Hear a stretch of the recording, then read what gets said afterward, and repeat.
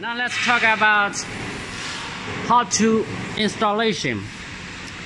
First, we have to connect the power, right? L1, L2, L3 hot line, wire line. This one is iron line, means zero line. This one is earth line. So connect the power at first, and then we have to connect the IL, connect with the IL source, connect the IL, and the second we have to connect the water paper, because this chamber is water cooling. This one is inlet, this one is outlet. The diameter of the paper is DN 633.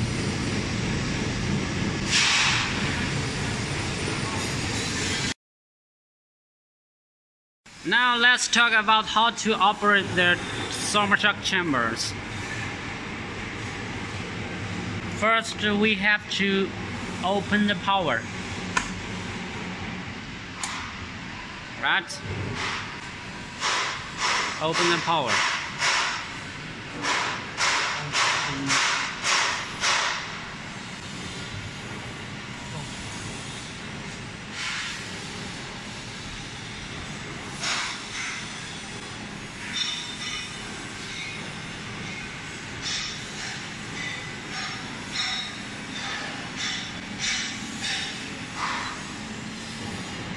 Change to the English, right? Set the parameters. Set the parameters. This is the number one, right? Number one. Set temperature. For example, 120. Right? Low temperature -40. This one SB plus, we set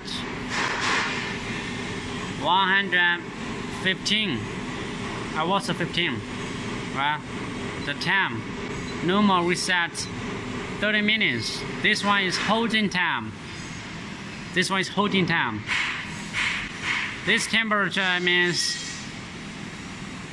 this temperature means if you want to do shock, -40 degrees, we need to make the chamber cooling down to -55 degrees.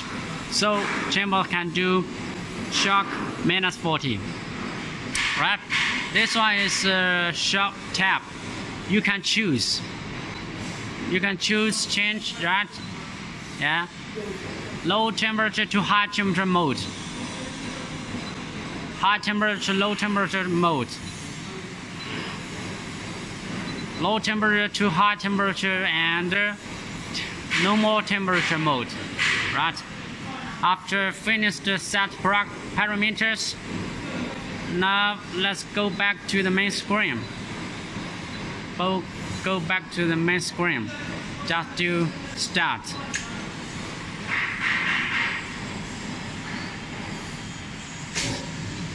start. Set.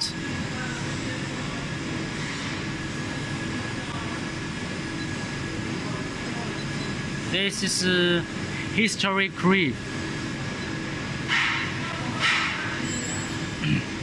Right.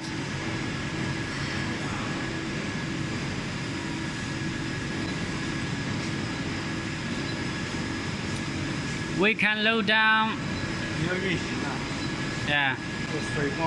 We can load down the data with the USB port. That's all.